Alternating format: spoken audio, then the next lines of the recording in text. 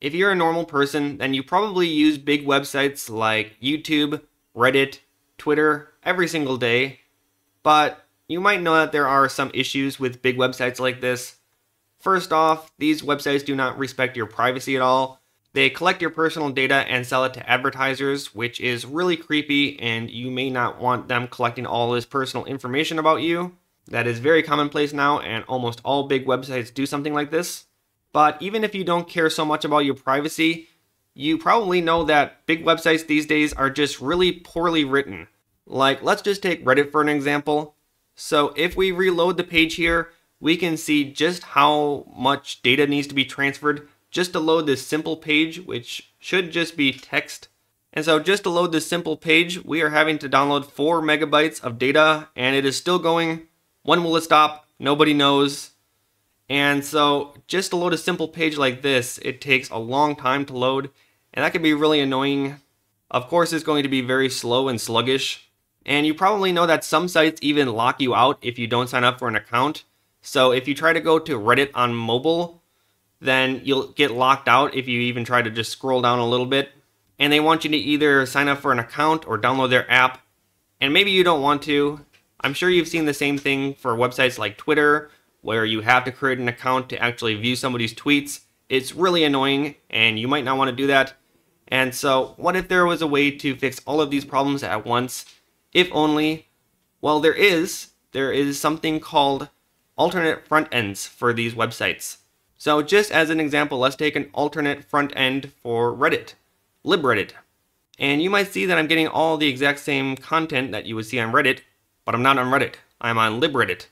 And what these front ends do is they kind of proxy the content from Reddit to a custom front end like this. So you can still get all of the same content that you would expect, just on a completely different website. And so these custom front ends are all going to be open source.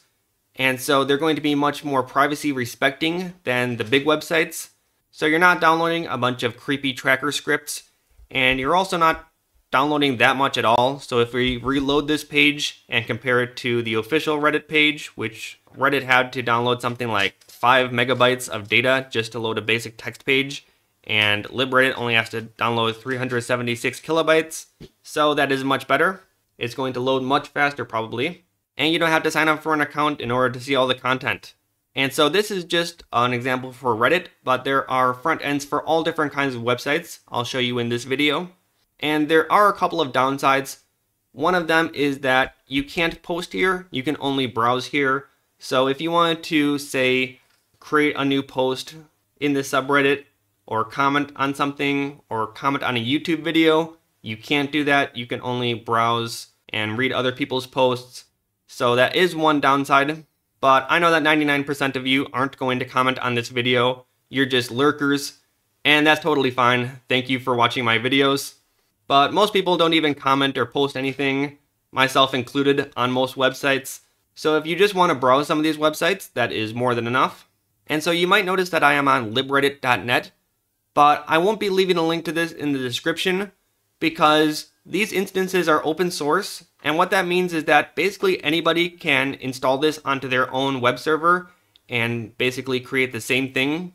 And so instead of just having one website where you can go to, there are a whole bunch of different instances, they're called, where you can get the exact same experience. So if I were to go to libredirect.kavin.rocks, that would take you to the same thing. It's just on a different web server. And so the most popular instances are near the top, but let's say that you live in the US, you would probably want to use an instance that is near you and not something that is halfway across the world.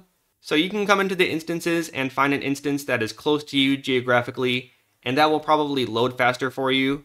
You can also compare maybe some other features, like this one is safe for work only. That's pretty based.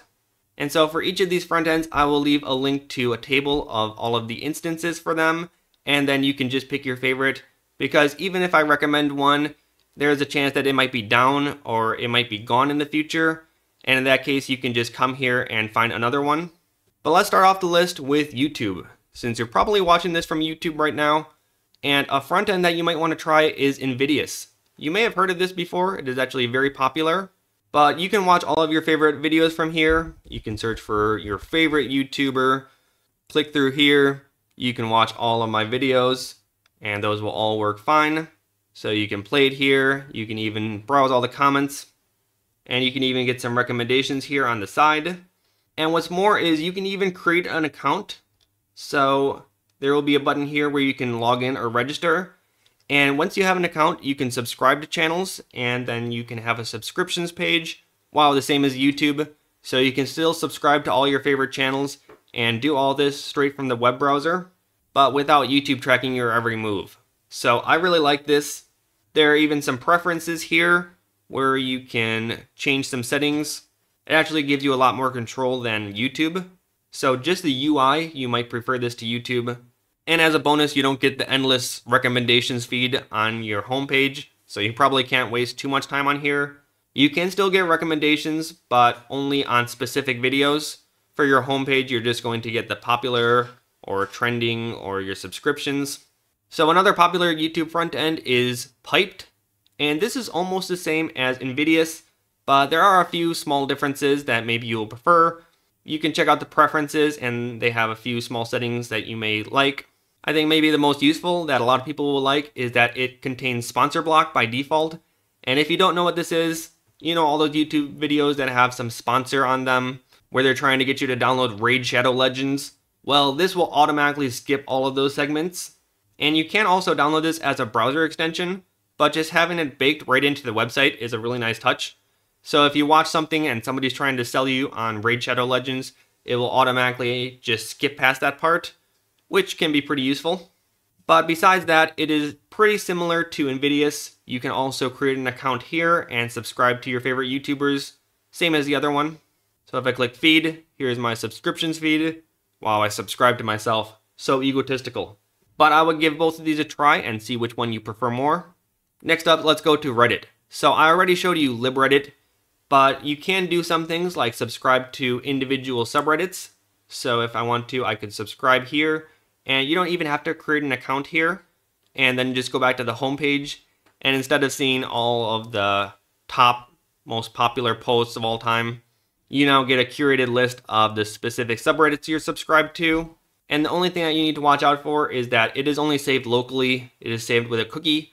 So if you move to a new computer and you want to keep all of your favorite subreddits, then you have to come in here, and there is a link right here where you can import your settings and subscriptions into another browser. And there is another popular front end for Reddit called Teddit, and you might prefer the UI of this. This UI is kind of more similar to the old Reddit styling, and so I don't know, maybe you like the UI better here. You can give this one a try, but it is basically the same. You can subscribe the same as you would with Libreddit, and you can view all the comments here as you would expect. So in this case, I think it is just up to whether you think that the UI here is better than the one that Libreddit has. It's kind of up to you, but there's not any major differences between this one and Libreddit. So give them both a try if you want to. Check out the preferences, see which one you prefer. They have a nice feature here where they can automatically replace YouTube links with links to Invidious or Piped. That might be useful to you. But let's move on to Knitter. And let's check out the tweets of everybody's favorite billionaire. And so you can now view all of the tweets here. It's not going to stop you and prompt you to sign up for Twitter. And you can even read all of the toxic comments on Twitter. Wow, awesome. But you're not allowed to post any tweets, which is awesome because now you don't have to get caught up in the toxic conversations here. But sometimes you might want to read somebody's tweets, so that's where Knitter comes in. And if you want to follow somebody, there is no follow button here, but you have RSS feeds up here. So if you want to, you can put this URL into an RSS reader. It's just prompting me to download this. But if you right click and copy link here, then you can copy this to your favorite RSS reader and get all of the tweets here in real time. That is pretty useful. Or you can be like me and just manually check a Twitter feed every once in a while to see if they've posted anything interesting lately. So give this one a try if you want to browse through somebody's Twitter feed. Next up, let's go over Google. Maybe you really like Google, but you don't like all the tracking that it does. Well, there is a front end called Hoogle right here, where you can search for something. I don't know, let's search for somebody else, not myself, so I don't look like a massive narcissist. Let's search for Mental Outlaws channel, and we can get it here. And this is going to be the exact same result as Google, just in a different interface and without all the creepy tracking. So that's pretty cool. But I actually prefer this service called Searx. And with Searx, you also get Google results whenever you search, but you can also pull in results from any other different search engine. So for example, I have results from Google and Bing. And if you want to, you can add even more like Brave Search, Yahoo, all kinds of different websites. And you can scroll down here and check as many of these as you want to. So you can kind of aggregate all of the best results from all of the different search engines. And you might even get more unbiased search results because you probably know that just something like Google also censors and manipulates the search results. So you may like this because it actually brings in a whole bunch of different search engines if you want. And I actually do recommend this as a search engine. It is very good and I've been using it for a long time now. I'll probably even make another video on this in the future. That's how much I like it. But just for some basic searches, it is very good. The results are very accurate. And as you can see, you can even have it redirect to a privacy front end of YouTube. This one is going to Invidious, which is pretty cool. Next up, let's go over Google Translate. So Google Translate can be a very useful website that I used to use all the time.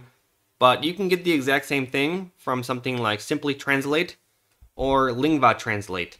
So Lingua Translate is only for Google Translate, but Simply Translate has a few different options here. If you want a different translation engine, you can. And then you can now translate here as you would expect. Shout out to all the weebs that watch my channel. Let's translate this to Japanese. And we get konnichiwa. You can also play the robot clip here if you want to see how it's pronounced. And see all the other information that Google would give you. That all makes sense. And this is a very good drop-in replacement for Google Translate without all of the privacy violations. Next up, we have IMDB, and the alternative for this is going to be LibreMD. So you can search for a movie right here, hit enter, go here, and you can now get all of the information that you want about your favorite movie without all of the tracking scripts and bloated user interface that IMDB has. So you can see the cast, you can see some reviews. That's pretty nice. I use IMDb every once in a while to find some good movies. So check this out. If you want a Quora replacement, then you can go to Qtray, and you can find the same dumb questions that you would on Quora on Qtray. If you want an Imgur replacement, we have Rimgo, because every once in a while you get a link to something on Imgur, and maybe you don't want to have to go to that godforsaken website that loads 1,000,001 scripts just to view a single image. It is really a useless website, but this makes it a lot simpler. And that's all the websites that I wanted to show off. Those are probably the ones I use the most often, but there are even more that you may want to check out. So I'll leave a link to this as well. This is a giant list of alternative front ends, but they have all of the things I talked about today, like Invidious, Piped, and even some less popular ones that you may want to check out. And not only are these alternative front ends, like for your web browser, but they'll also have alternative apps. So maybe you're on Android and you want to download an app of some of these, but of course you don't want to download the official app because it's probably going to track you and be super bloated. So you can check out this list. This is a very good list that I'll leave a link to in the description. But finally, you may want to check out Libredirect. This is a browser extension that will automatically redirect you to all of these websites. So say you go to a YouTube URL, it will automatically redirect you to, say, Invidious. If you go to a Reddit URL, it will redirect you to your favorite instance. And this is probably the best redirector out there. And you can download it from, if you're on Firefox, then you can download it from the Firefox store, of course. If you are on Chromium, like any Chromium-based browser like Google Chrome, Brave, something like that, then you will have to do this workaround in order to install it. That's just because with Chrome's new extension API, they no longer have these kinds of extensions in their Chrome store. And so you do have to like manually come in here and save the file and then open it up in your extension manager, enable developer mode and install it that way. It's not a huge workaround, but you do have to do it.